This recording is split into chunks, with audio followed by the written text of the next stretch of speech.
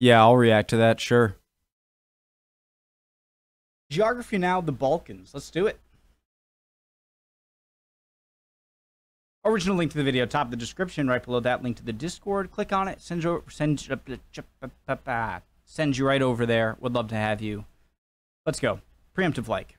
Awesome channel. My name is Connor. If you are new, I like to learn things. Let's go. Hey everybody, so as you know, I'm working on the scripts for the next few country episodes, which means this is going to be a filler week. Heavily requested, but never really fulfilled until now. The Balkans Explained, aka Europe's most dysfunctional family. There's a super cool, like, bowl in this mountain range. I forget what the mountain range is called.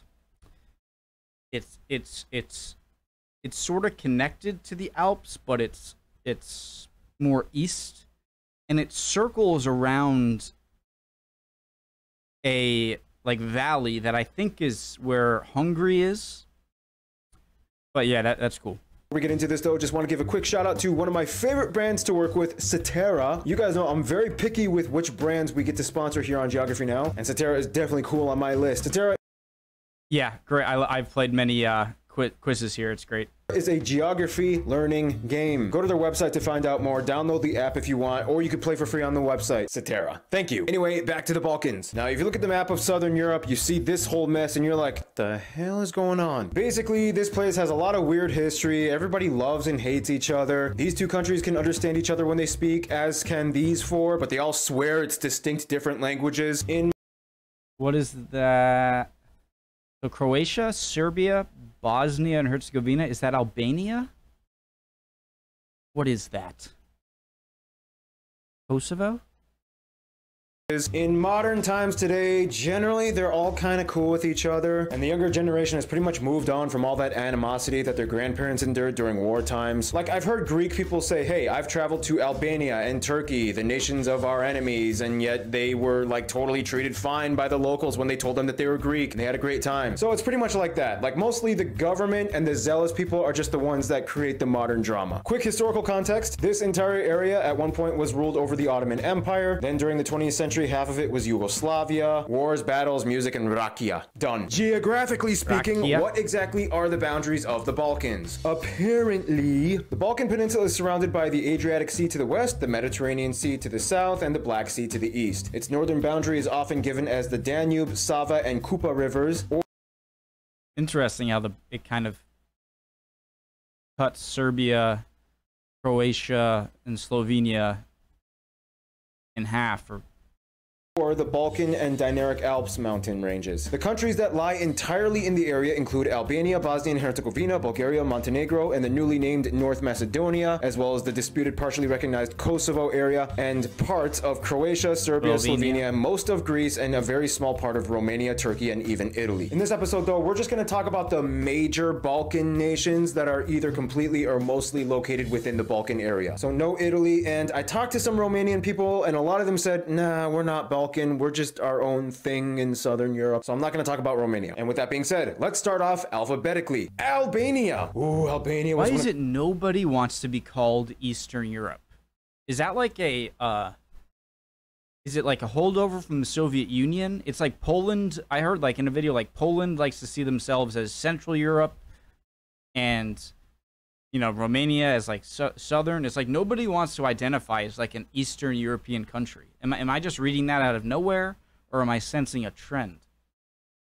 One of the first episodes I made, that was so long ago. Out of all the Balkan nations, Albania is probably like the one that sticks out like a sore thumb the most. It's like the oddball that doesn't quite fit in. It's like the emo kid at the dinner table. Their language has no other relatives, and they have a bunch of these like dome bunkers all over the country because their former leader was kind of paranoid. I mean, come on, Albanians, let's be real. And for Hoha, he was a little intense. About half the country is Muslim, which is interesting because they went through a weird communist era in which all religious practice was banned and illegal, but like the religious community still kind of held on. For the longest time, they were actually closed off to the entire world.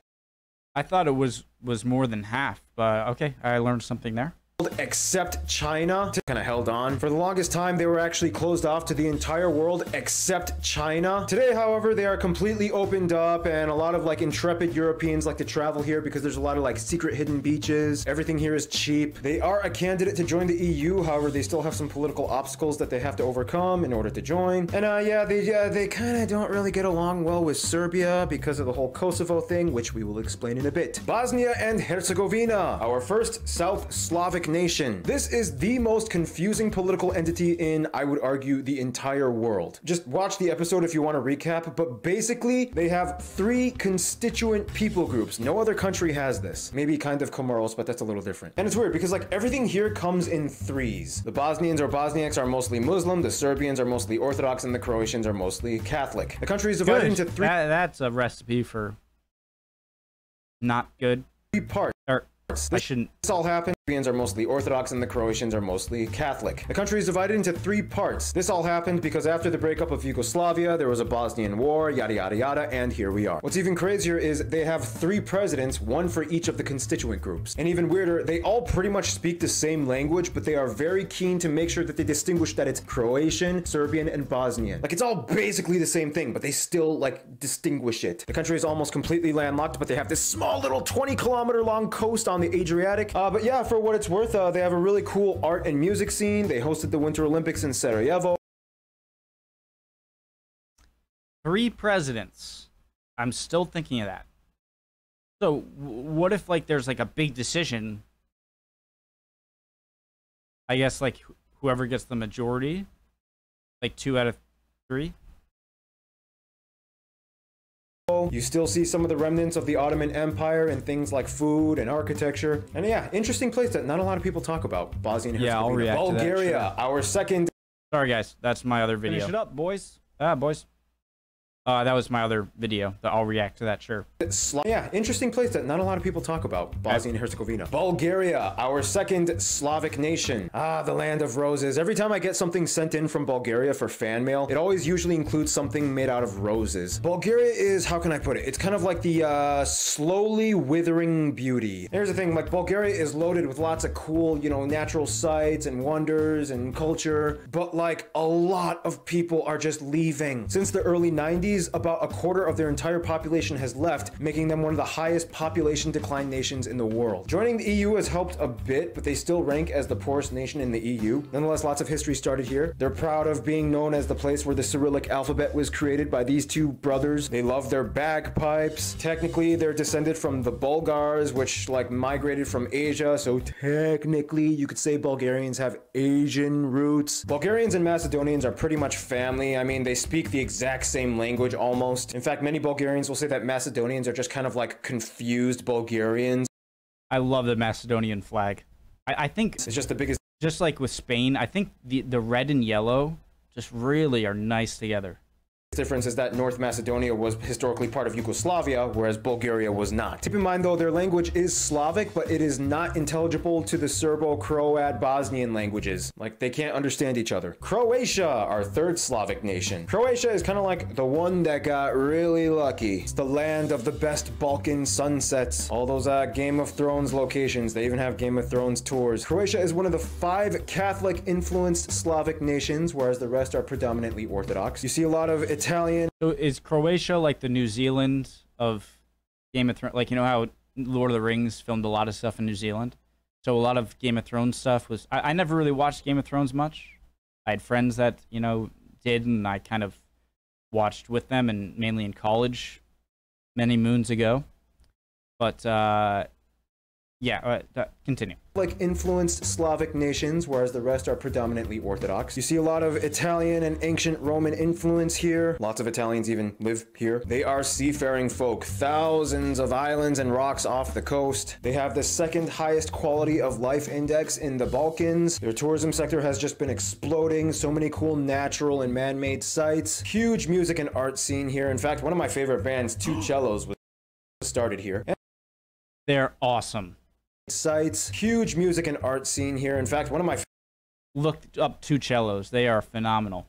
favorite bands, Two Cellos, was started here. And yeah, overall, they've pretty much moved on from war times, and they've built up quite a reputation. Croatia. Greece. We all know this one. Very few countries love their culture and history and background as much as Greek people do. Greeks love being Greek. Greece is kind of like the master of history and the remnant to the ancients, the cradle of Western civilization, and now they're known for being loud dancing party animals. Sorry, come on, Greeks, you know it's true. Like Albania, they are a linguistic anomaly. They have no other cousin languages. However, it's interesting because Koine Greek was the lingua franca of the Roman Empire. So you had people all over on 3 continents speaking Greek, ancient Greek. They are a seafaring powerhouse. Over 6,000 islands and the 11th longest before Latin became the coastline in the world. I'm not going to get into the whole I'm responding too much. Islands and the 11th longest coastline in the world. I'm not going to get into the whole economy and EU drama thing. We all know about it. We'll talk about the North Macedonia thing in a bit. But for what it's worth, yeah, Greece is popular. They love Serbians and Serbians love Greece. They've worked historically alongside each other a lot, especially during the fight against the Ottomans. And plus, Serbia also kind of likes how Greece does not recognize Kosovo, which brings us to the partially recognized disputed area of Kosovo. Kosovo is like the weird wild card guy that nobody really wants to get involved in except for Serbia and Albania. If you ask a somewhat nationalistic Serbian, they will probably say, Kosovo belongs to Serbia. They are not a country. It is our autonomous province of Kosovo and Metohija. If you ask a Kosovar, they will probably say, 102 member states of the UN recognize us. We claimed independence in 2008. We are an observer state of the UN. But then Serbia will say, yeah, but not a full participating member state. Plus, there's a lot of Serbian history and cultural sites in Kosovo. Okay, well, we're still pretty much in every sense a country. Even your government recognizes our administration. Well, you can claim whatever you want, but no, you're not a country. And it goes on. Whatever you want to claim Kosovo is, it's basically like Albania's little brother. The majority of people in Kosovo are Albanian. There was a huge war in the 90s after the breakup of Yugoslavia, which pretty much led to what we have now. And keep in mind, there is a Serbian minority in Kosovo, which is where a lot of the conflict centers around. Whatever you want to consider Kosovo as, basically, it's a place that's kind of trying to move into the 21st century in a weird, awkward way. Tourism is starting to grow, especially amongst intrepid travelers who like to say that they've been to a disputed area. But yeah, probably the biggest controversy of the Balkans. Montenegro, the 4th Slavic country. I had so much fun making the Montenegro episode because I had no idea how hilarious their reputation was amongst the Balkans. If you didn't watch the episode, basically... Doesn't Montenegro mean Black Mountains?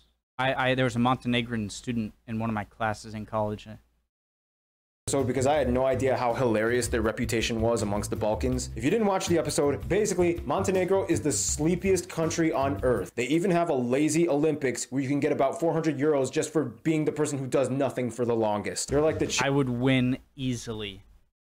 Easily. Ask anyone on Discord. Chill, lazy, little hippie sister of Serbia that has access to the beach. She likes to sleep on the beach. They were the last part of the former Yugoslavian Republic to break away in 2006 from Serbia, probably because they were sleeping and missed the deadline. They speak pretty much the same language as Serbians, Croats, and Bosnians, but they just have their own little Montenegrin accent. They really don't like getting into drama or conflicts, which is funny because historically they were known for being like really vicious fighters. They get along with pretty much all of their neighbors. However, in the end, Serbia is just kind of like their best friend ish. Like a lot of Montenegrins go to Serbia for education and job opportunities, and Serbia likes to use Montenegro for access to the sea. The newly named North Macedonia. Ooh, the country that must not be named. Other than Kosovo, this is probably the most controversial area in the Balkans. For the longest time, they had gone through a series of disputes and economic blockades, mostly against Greece, all because of the name. I don't have too much time to explain, just watch the video, which is already kind of outdated. For the longest time, under the UN, they were labeled as the former Yugoslav Republic of Macedonia. Many countries called them the Republic of Macedonia. Greeks were not happy because the word Macedonia implies Hellenistic roots, when clearly the people of this area they're not Greek. They speak a Slavic language, but then the Macedonians have their side of the argument, and then it just gets kind of messy. I'm not gonna go further into this. But anyway, yeah, the people here are kind of like in a tug of war against everybody around them. I mean, Bulgarians are kind of like, come on, you guys are basically Bulgarians, just join us. Serbia's like, you guys are kind of cool, and plus you and Montenegro are the only two countries that kind of split apart from us without any bloodshed, but your church is kind of messed up. Albania is like, I don't like your western border, especially by Lake Ohrid. Culturally, it's a huge mix as well. So you have like a weird Orthodox Muslim mixed thing going going on, kind of. They have a lot of preserved Byzantine frescoes and paintings. I was told a lot of Balkan people love going here because everything is like super cheap, and they do have pretty good food here. And I mean, if you just kind of like look past all the semantics and like overarching diplomatic issues, then they're just like people that like to eat, have fun, and chill. It's just, yeah, government and politics makes things crazy. Serbia. Oh boy, if you ask anybody in the Balkans, they all have an opinion on Serbia. A lot of people will probably say Serbia is kind of like where all the crazy stuff starts. It's the country they all love to hate and hate to love. Like, they kind of started and pushed the kingdom of Yugoslavia. They kind of started World War I and the Yugoslav wars. Let's be honest though, Yugoslavia was kind of like a collective effort. Debatable. I'm not going to into that. I don't know if they started. Okay. I get it. I'm not going to go into that. Kind of started World War I and the Yugoslav wars. Let's be honest though, Yugoslavia was kind of like a collective effort. I mean, Tito was Croat Slovene. But then people are like, I guess the new younger generation that never saw war is kind of cool and a little sexy, I guess. And the thing is, for the longest time, Serbia was actually a kingdom apart from the Austro-Hungarian Empire, unlike Croatia and Bosnia, which were part of it. So they're kind of proud of the fact that they kind of like stood their ground. Of course, they are another Slavic nation. They can understand Croatians and Bosnians. They are a negotiating candidate to join the EU, but of course everything is on hold because of the whole Kosovo thing. Plus, it's interesting because if they did join the EU, that would kind of maybe strain their relations with Russia, which is like one of their closest allies. That's a whole other thing. But I mean, there's a lot of history and culture here too. Belgrade is like over 7,000 years old, and it was actually Celtic before it was Roman. It was actually voted by Lonely Planet as the city with the best nightlife. They love raspberries, and they have like one of the largest Orthodox churches in the world. And like, in a nutshell, they are such a key figure in the Balkans. And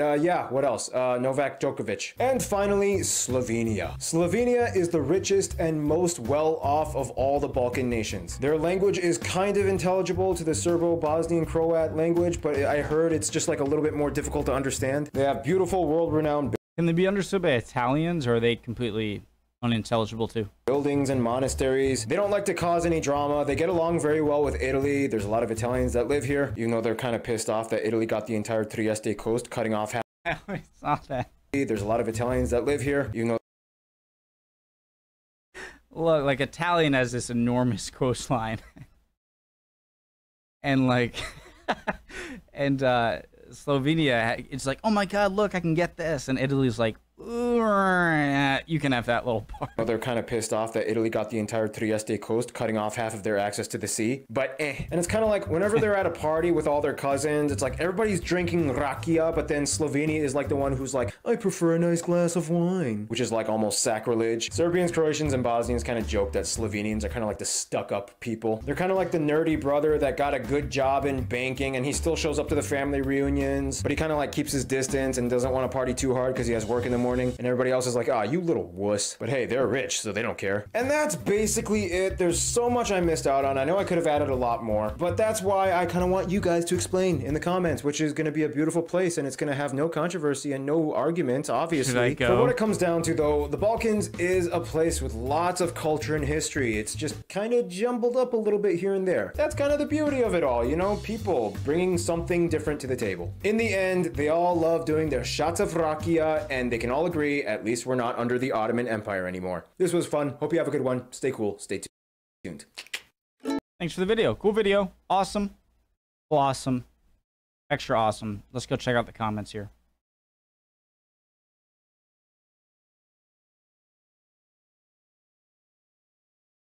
I love my... Where's the fighting? At least we aren't... At least we aren't under the Ottoman Empire anymore. Definitely, we all agree on that. I don't really agree, though. Slavic, but it is not intelligible to the Serbo. I'm not going to go through all of them. They seem to be pretty contained and nice. Cool video. Awesome channel. Geography now. Phenomenal. Amazing. I hope you guys learned something or enjoyed that or can teach me something in the comments. Really do hope you're all doing well. Love y'all. Chin up if you're not. You'll be good soon. Emotions are fickle, my friend. Bye, guys.